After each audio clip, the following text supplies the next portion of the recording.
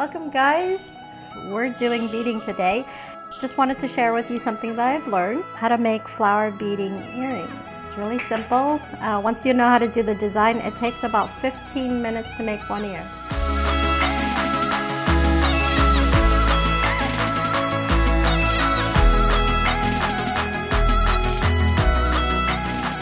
So we have 6-pound thread, clear thread. You're gonna need about 3 feet, maybe a little 4 feet of clear thread, 6-pound. You're gonna need about 140 seed beads. We're using size 11, 0 bronze. We will need 4 different colors of the 4mm bicone glass crystals. You want to use 4 different colors so it's easier to move along. You'll need a hook and scissors, a lighter, and a plier. The first step that we are going to start off with the black color. We will be starting with this portion first, the 2 black crystals and the vine. So you want to start with 1 black bicone, seed bead, bicone, and then 8 of the size 11 seed beads. So 4, 5, 6, 7, 8. So it should look like this. So I'm going to leave a little tail. So I pull this all the way through, and then I'm going to take my size 10 needle and I'm going to go back towards the end and insert through the my first black bicone. I'm going to make a loop.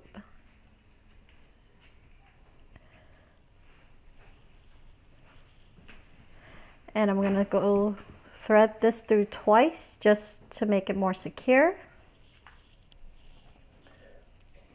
And it's okay if your beads move around as long as you know where you are.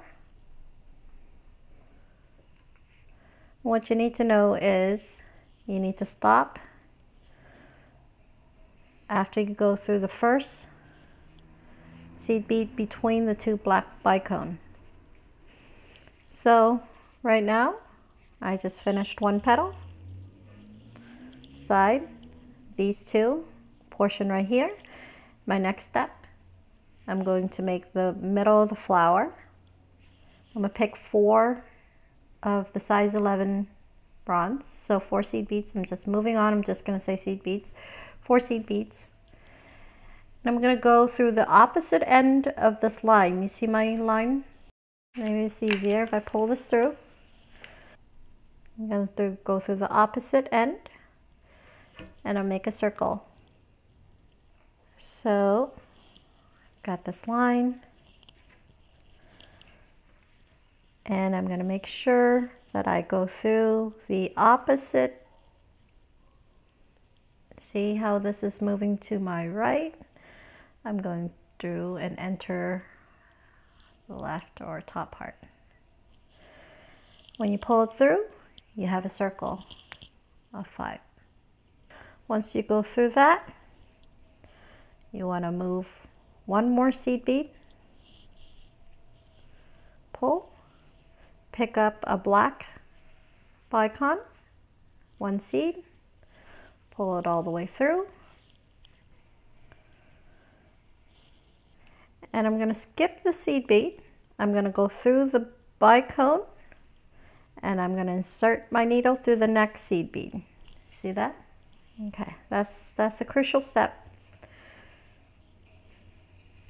Do the same thing. I'm going to pick a black bicone, seed bead, pull through.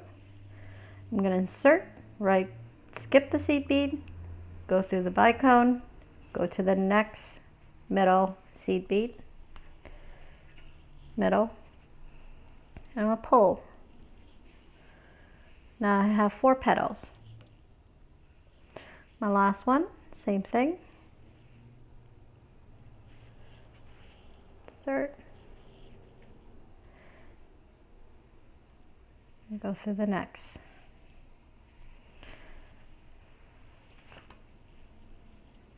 Now this is important. Done the same thing so far, but you see this nice huge gap that I have? I want my middle bicone, the very first one that I have, to sit right in the middle between these two. So I'm going to have to insert my needle up through that. I'm going to pull through. So now I have a perfect first petal that looks exactly like this. Or you flip it through the other side. Exactly like that. Okay? All right. Pick a seed bead. Pick a flower. Pick a seed bead. Step. And go back this side. And go down. So essentially, what I just made is the second part right here.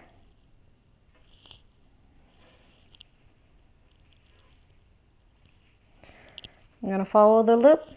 I'm going to follow through the seed bead, through the black bicone, seed bead, bicone, and then I'm going to end up right in the middle. I'm going to go through that seed bead.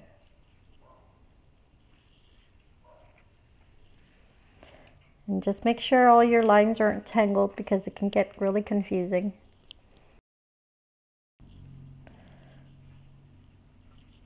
So I'm in the middle of the second flower. I'm going to pick 4. 1, 2, 3, 4. And I'm going to make the middle of the flower again, the second flower. Make a circle. Oops.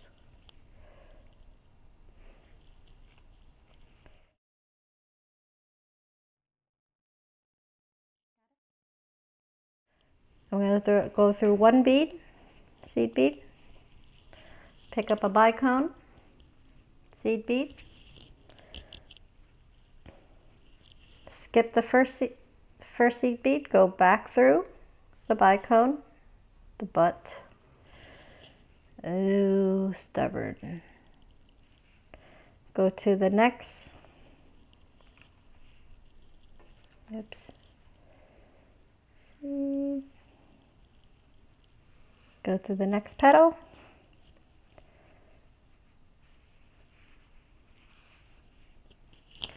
Same thing, bicone, bead, pull through, skip the bead, go to the bicone, go to the next middle.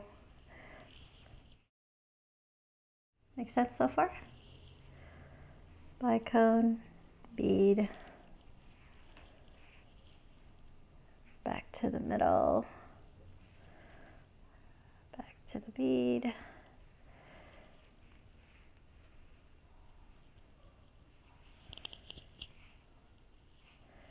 And then just go back through the very first red petal that I have.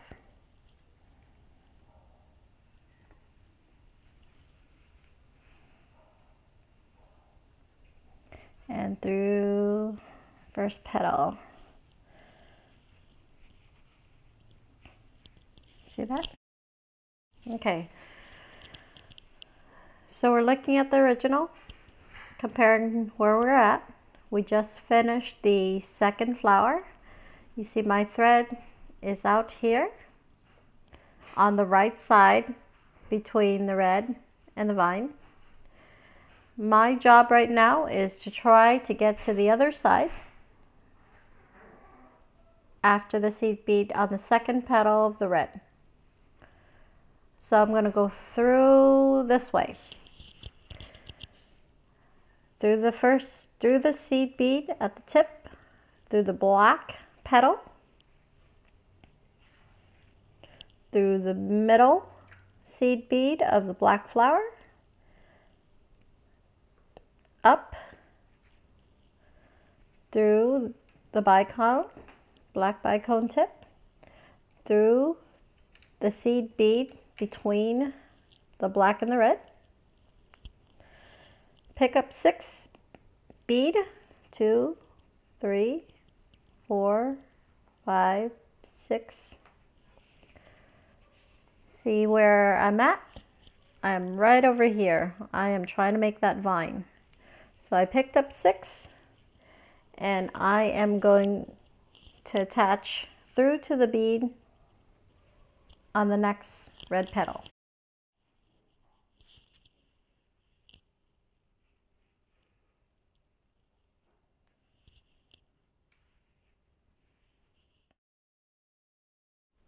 Make sense? And right now, I am actually going to make this portion right here. I'm going to pick up 6 more. So I'm making the champagne color flower. I'll pick up 6 bead. 4, 5, 6. 1 petal, 1 bead, 1 petal. And I am going to incorporate the seed bead at the tip of the red petal, the first one, and make a circle right here. So it's going to look like that. I just made this loop right here. So now, since I'm at this end, my job is to follow through and try to get into the middle of that bead to make the metal flower. So that's what I'm going to do. Go through the vine, go through the vine, petal, and the middle between the 2 champagne beads. Okay, now that I'm there, I'm going to make the middle of the flower. 4 beads, 1, 2, 3, 4. I'm going to incorporate that middle part. Do the same thing. Now I have the middle of the champagne flower. I'm going to go through 1 more bead. Pick up the bicone. Pick up the seed. We're going to do the same thing over and over. Go through the bicone and the next seed. Go take a bicone, another seed. Makes sense so far, right? Bicone, next seed. Bicone, next seed.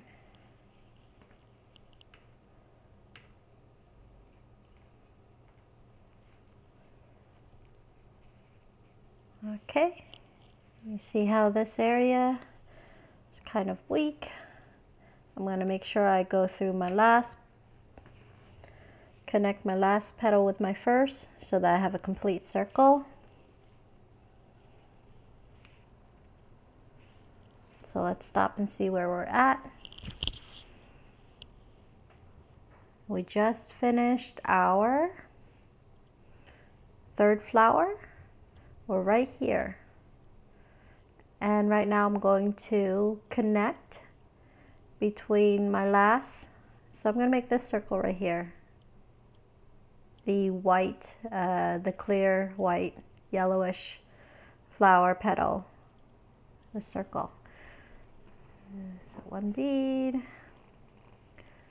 bead, 1 bead, 1 bead, and I'm going to go through the next loop.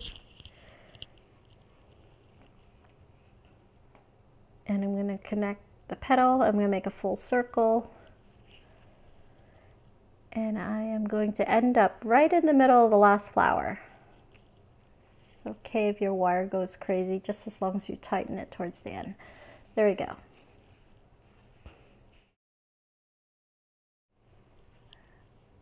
So right now I'm right here, and I'm going to make the middle of the yellow flower. Do 4 again.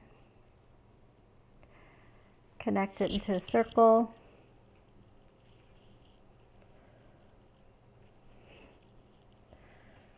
Again, go through 1 more bead.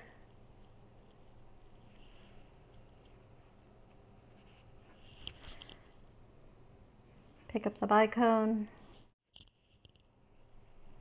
seed, go through the bicone, skip the seed, go to the next petal, do the same thing until you have a complete flower.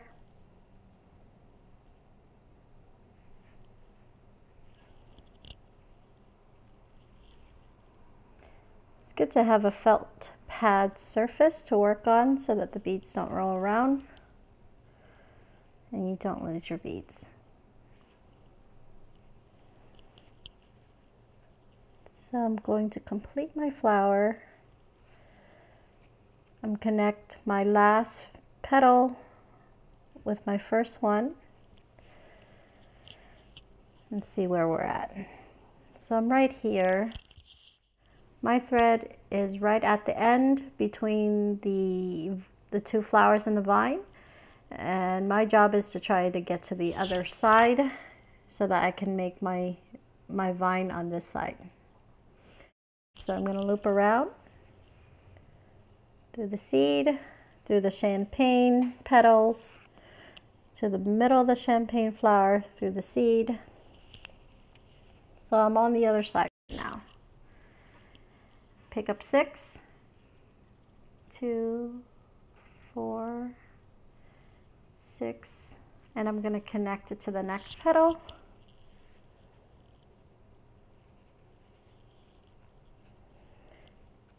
See that? There, and I'm going to make my hook. I'm going to pick 8, 2, 3, 4, 5, 6, 7, 8. I'm going to incorporate the first bead.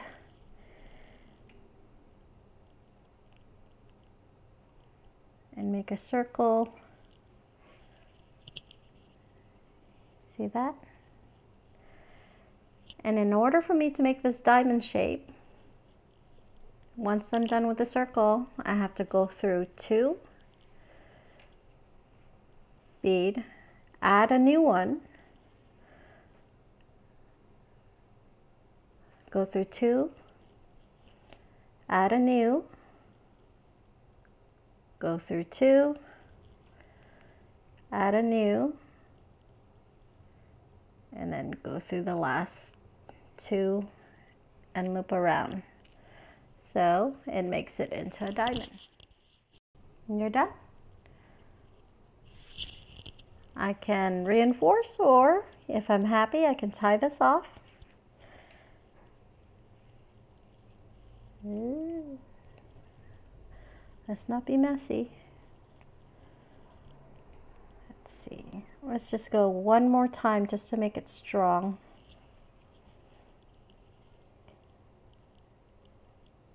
Just one more time around just to make it strong. I don't think your ears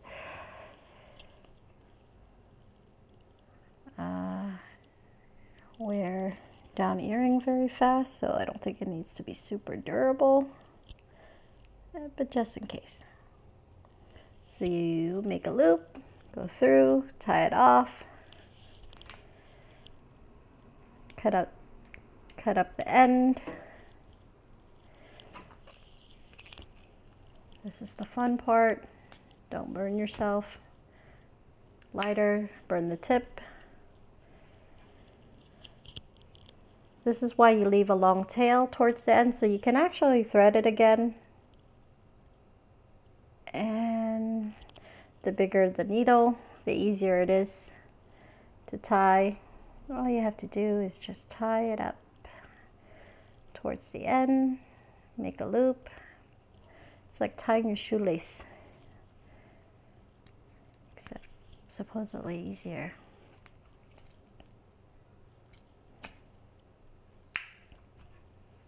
Da-da-da-da-da. And then take your earring hoop, get your plier,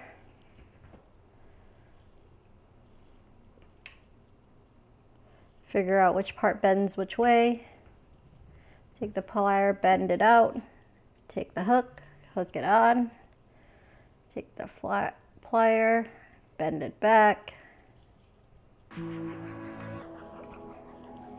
good to go. Got your second set.